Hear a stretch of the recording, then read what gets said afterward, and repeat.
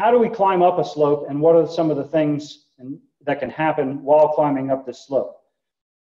So if I work my way over to here, we want to have the boom and the stick as far out as possible when we're about to climb this slope. And you'll notice that I also have the propel motors in the rear, and we're going to explain that in the next section here in just a moment. So a quick tip on how to travel up and down a ramp or a stockpile. I've had this question asked from me a dozen times or so on social media. New operators are about to get a job and they don't understand why we climb up on top of these stockpiles. So I'm going to stop right here and make a quick point.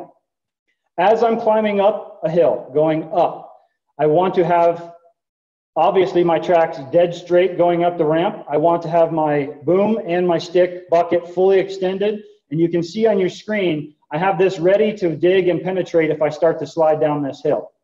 Another picture that we're going to post in just a second is what could happen when I press this down too far. So if I'm slipping and I kept trying to catch myself and I over dig or over move my hydraulics, I can increase the amount of flipping power I have. So if we're sliding down this slope, we want to go up to the teetering point and we want to keep our bucket nice and slow.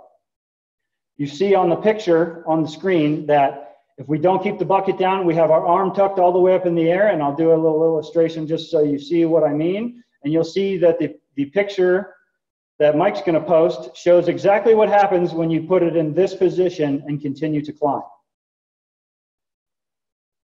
Okay, we do not want to hold the arm up in the air while we're going up or down a slope. You've just seen what can happen. So we want to have that bucket ready for engagement. Right now, if I'm slipping down the hill, we're going to gently touch the ground. Again, if we push up, we're going to increase the flipping power of our angle. So if we go all the way up to the top of this pile, we get past that teetering point, bring it up to nice flat ground.